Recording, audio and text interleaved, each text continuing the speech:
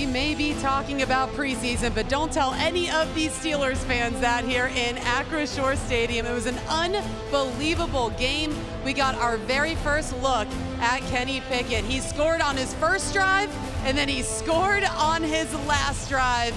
His Pitt teammates were in the stands going crazy. His current teammates were going just as crazy.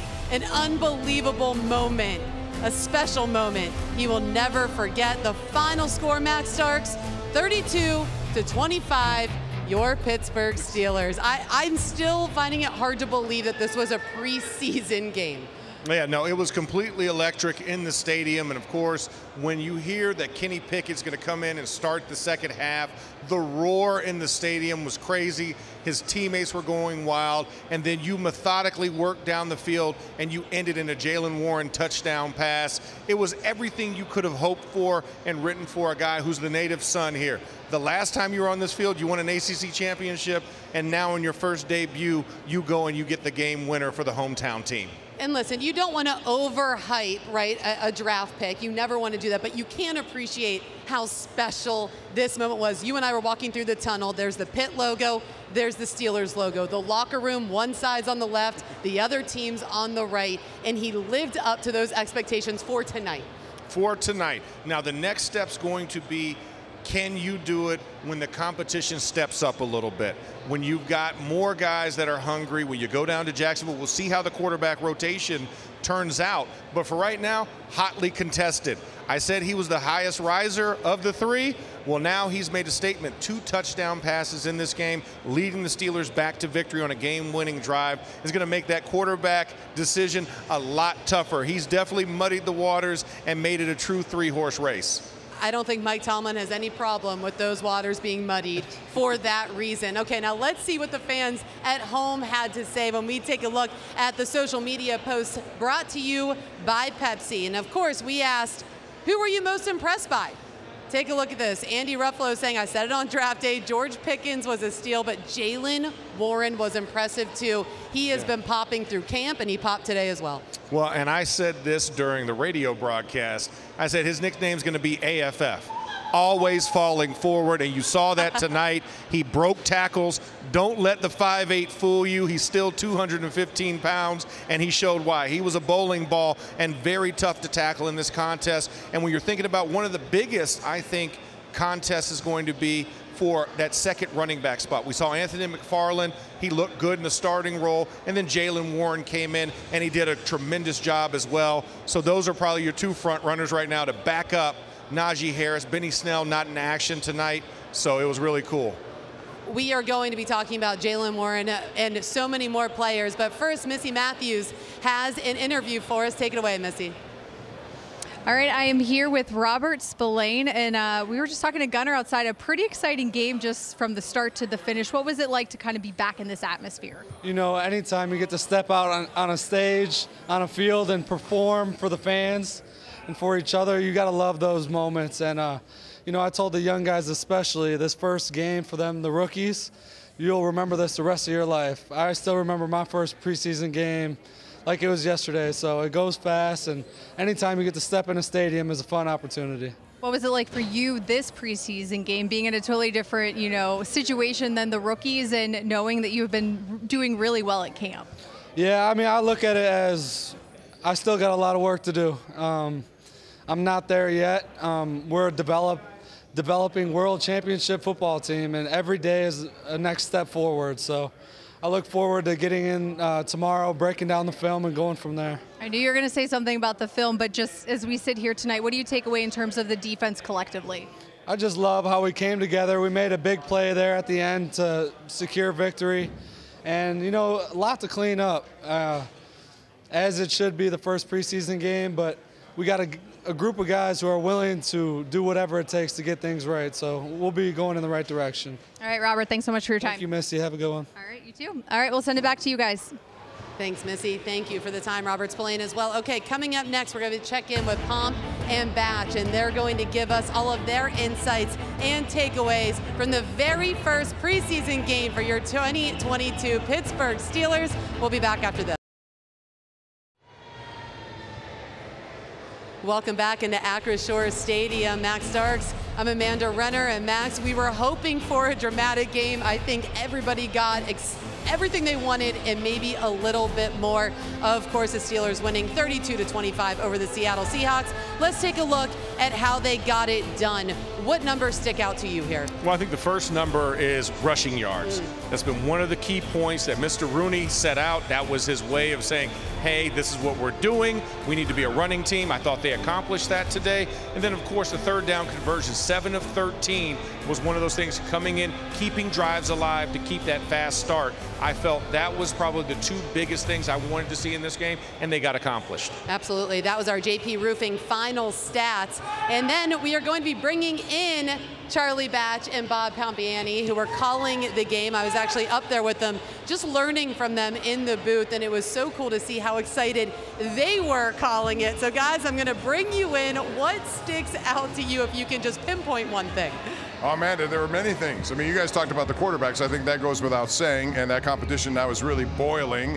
But I also thought there were big plays, you know, in the run game. We talked a lot about Jalen Warren. He stepped up with his opportunity. And we thought about Master Teague. He did the same. The second-team offensive line came to life. But two other guys impressed me. Steven Sims, 38-yard punt return. Little things that make a big difference. And then Mark Robinson with the blindside hit that forced the turnover that won the game, as it turned out. Oh, yeah. When you talk about Sims and special teams, that's how you're going to have to make your impact on this roster. He did that in a big way. When you look back at Mark Robinson, this is a guy, quite frankly, nobody knew what to expect from him. He made a big play. That's the play that's going to show up on the highlights. So it gets everybody excited. Why? Because it changed the game. It went from a possibility of putting your defense on the field or not losing the game, and then all of a sudden giving your offense the ball back to go out there and win it. So I was thoroughly impressed with everybody all around. As a quarterback, he was smiling all night long. Let me tell you, I saw it up here. Now it's time for our RE/MAX Selects Game Summary, brought to you by RE/MAX Select. All three quarterbacks touchdown passes. Pickett had 2, including the game winner to Tyler Vaughns with time just about over. And, of course, Mitch Trubisky had 1, Gunnar Olszewski, and then you saw Mason Rudolph go to work with George Pickens, and what a toe tap he did. No turnovers offensively. That's something Mike Tomlin has been stressing, especially this year. And then young receivers, big plays, making them all over the place. It's going to make it difficult to really, add on after the top 4. Who is the 5th receiver? And Gunnar could have a role in that. So, Charlie, aside from that, I think defensively they're looking for individual guys who can add depth to this team. Mark Robinson, one of them. Who else stood out to you on the defensive side of the ball? Yeah, I think when you look back all around, I mean, it's really hard to just say one particular person. I think this is something, a collective effort. I have to go back and review the film, but man, it's just a matter of stepping up and making a play. And right now, it's going to be really interesting to see. I love the depth that Mike Tomlin has right now, and it's going to be really interesting to see how it all evolves over the next 2 weeks when you're playing these final 2 preseason games. Oh, everything will be. And you talk about having steak and lobster available. It's going to get even more intense this week. Now it's time for Charlie Batch's Hines quarterback analysis. Here you go, Charlie. Mike Tomlin always talks about starting fast. Mitch Trubisky, he was able to do that, connecting there with George Pickens. Here, all of a sudden, here he is now working the middle of the field and then throwing a touchdown pass, working nothing there initially, rolling to the left, finding an easy touchdown there in the corner. And so he started out well. He should feel really good about where he's at and where he started. Mason Rudolph, on the other hand, didn't start out well as he attempted his first pass. It was a sack, sack essentially. But 2 plays later, able to deliver a pass. There's a sack right there that you just see. And then able to deliver a pass right there to George Pickens in the back of the end zone right now. Beautiful play on that connection. Mason should feel really good about what he did tonight. And, of course, all eyes were on Kenny Pickens. We're still looking at Mason Rudolph on one particular play, but he was able to step up in the middle of the field. He was able to deliver. He took some big shots. He was able to get up. Kenny Pickens, man, this is a guy everybody wanted to see. He was able to deliver the football, go through his reads, and, of course, throwing a touchdown pass here. So really, I love what I saw. And when you look back and see where Mike Sullivan is at as it relates to the quarterback position, he has some tough decisions to make. And it's going to be interesting to see how those reps unfold in training camp. Does Kenny earn more second-team reps? Does Mason earn first-team reps? I don't know if the pecking order changes at this point, but all I know is only 2 preseason games left, and you have to evaluate, and it's very tough decisions, and they're making the decision very, very tough for Mike Tomlin. Boy, Kenny Pickett, you don't see that in preseason where this crowd went into a Kenny chant twice, especially after the fumble that was forced by Mark Robinson, recovered by Tuzar Skipper. And next thing you know, Kenny chants, and he responded with a game-winning touchdown to Tyler Vaughns. All I can say is, Amanda, you came to town and you saw one of the best preseason games I think we've done in how many years we've been doing this. It was unbelievable, and you got to see it firsthand. I know Max was pumped. I can tell how he reacts, especially with offensive plays going well. I was watching the last couple minutes of the game with Max, and he was going out of his mind. I was a little nervous, actually. I have no clue what any of you are talking about. I am not an excitable person. I like to keep it calm and collected, you know, especially with my triplet crew there. You see, all of us got the memo to wear the black with the gray shirts. I mean, we're just uniform here. It's amazing. Listen, if you're not excited after this game, you are doing it all wrong. We'll be right back after this at Acrisure Stadium, and we're going to listen in to some of the press conferences. We'll be right back.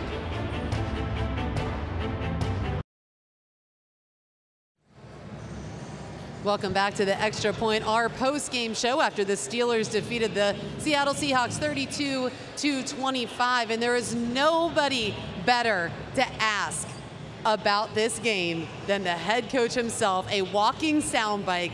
Let's hear it from Mike Tomlin. All right, Coach. Man, first, I'd just like to thank the fans, man. They were really into it, and we appreciate their presence. Created the type of atmosphere that we desire here at Acrisure, and so that was good to get back in front of them. A lot of good efforts, some things to learn from, some positive things, some negative things. That's probably the nature of the first week out. It's good to learn those lessons and explore those things with the win. I don't care what time of year it is, we play to win, and I appreciate the group's efforts, particularly a lot of the young guys. We held a lot of guys out. It created a awesome play opportunity for guys, not only in terms of playmaking and so forth, but just, you know, displaying conditioning and seeing if they're capable of playing with detail as you know, fatigue and so forth sets in. A lot of, you know, awesome efforts. We'll comb through this. It's big. I just told the group, you know, the biggest thing that we've probably done to this point is the next time we come together and the analysis of this tape and the lessons learned and how that guides our actions as we lean into the next in-stadium opportunity. And that's the cycle that is this game. And so it's a big week for us. We were able to stay virtually injury-free. I think Carl Joseph had an ankle that's being evaluated. I don't know that any of the other ones are of any significance. You guys didn't see us work on Friday. So Calvin Austin had a foot injury that didn't allow him to play. We'll evaluate him, and hopefully he'll get back to us sooner rather than later, but don't have a lot of details in that regard. I'll pause and then open it up for questions. Mike, what did you make of Kenny Pickett and what he was able to do there at the end? You know, he moved his group. He played situational football. He displayed a competitive spirit. A lot of good things to build on from a first performance standpoint. What about the first two quarterbacks? I thought I could say the same thing.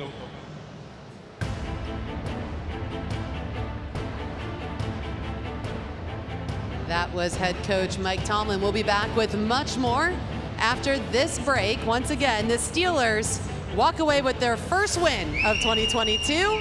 It's still preseason, though.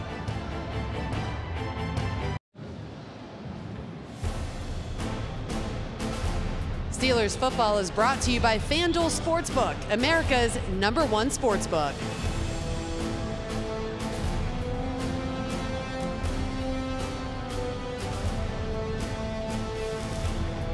We are back here at Acrisure Stadium after the Steelers took down the Seahawks 32-25.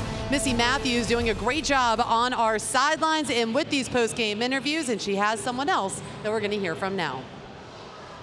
All right, thanks so much, guys. Tyler, take me through the end of that game and just the emotions that went with that. We were just waiting for our key little downs.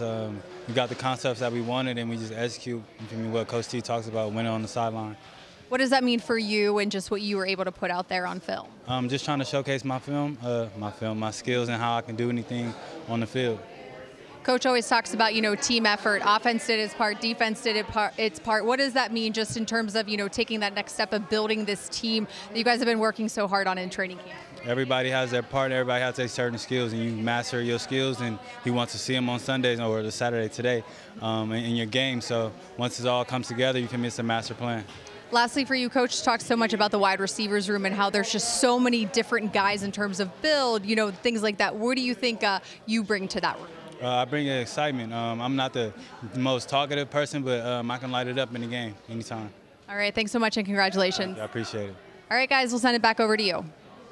Thanks, Missy. That, of course, was Tyler Vaughns connecting with Kenny Pickett for the final touchdown of the day. We'll be back after this to wrap up our final thoughts from Acrisure Stadium.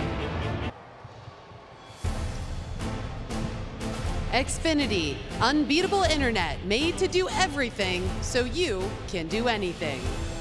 We're back here at Acrisure Stadium. It's been an unbelievable first preseason game of 2022. Unlike anything Charlie Batch, Max Starks said they have ever seen, and they have seen a lot. 32-25 is that final score.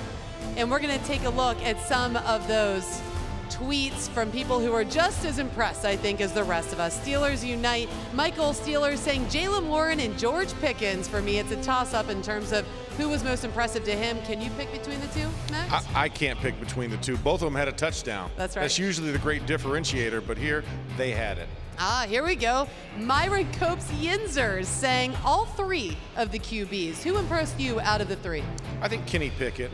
I think he had the most to prove out here, the most pressure on him to come out into the stadium and perform, and he delivered better than UPS and FedEx could have done in that moment. They delivered everything. Mitch Trubisky also having a strong showing for his first time in black and gold. Here we go. They agree with you, Max. Pickett, baby, listen. He's just going to be a hometown favorite. That is what it is, right? The man, the myth, and now creating a legend. I mean, that's what he's doing right now. He is the Pittsburgh Sun. So it's probably nice, though, we were talking about it during commercial break, to get those expectations off of your back when it's preseason, right? That's a lot of emotions. That's a lot of adrenaline that you probably don't want to deal with during the actual season. No, you just want to focus on being a quarterback, trying to be the best teammate that you can be and get this offense going. So to have this environment, have a home preseason game in front of the crowd, get all of the butterflies out of your tummy and go out there and perform, and he did that. He exercised all those potential demons and made it into rainbows and unicorns. It's a lot of happy things right there. That is a lot of happiness there. Let's take a look at our Hyundai names to know. We talked about the tackles with you in the pregame. Now you had a chance to watch them for 4 quarters.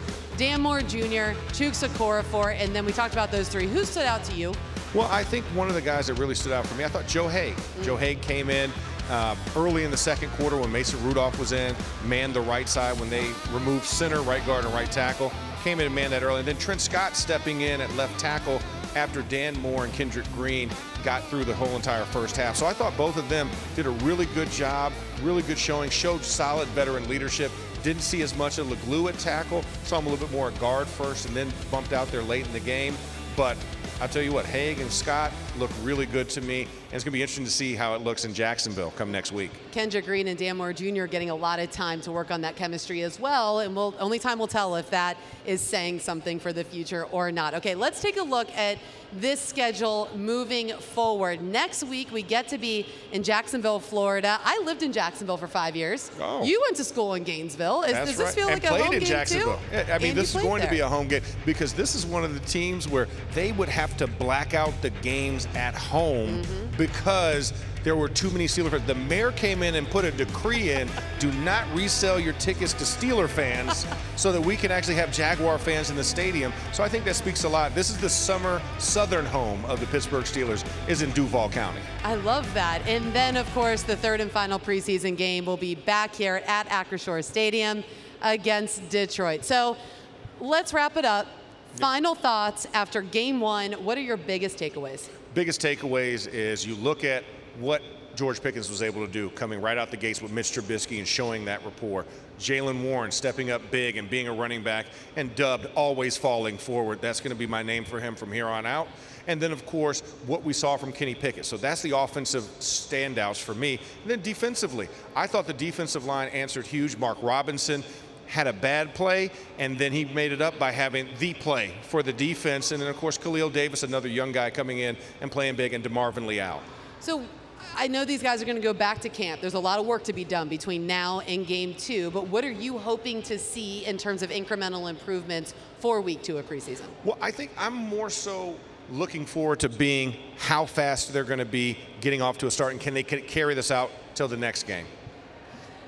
This has been an incredibly exciting first week. Max, I'm so excited to do this with you again next week. I'm sure it's only going to get better from here, from all of us here at Acrisure Stadium. For our entire Steelers production team, thank you for watching the Neighborhood Ford Store Steelers Extra Point. The Steelers head to Jacksonville. The BetMGM Steelers kickoff begins at 6:30 p.m. next Saturday. Have a great rest of your night, and we'll see you in Duval. Duval.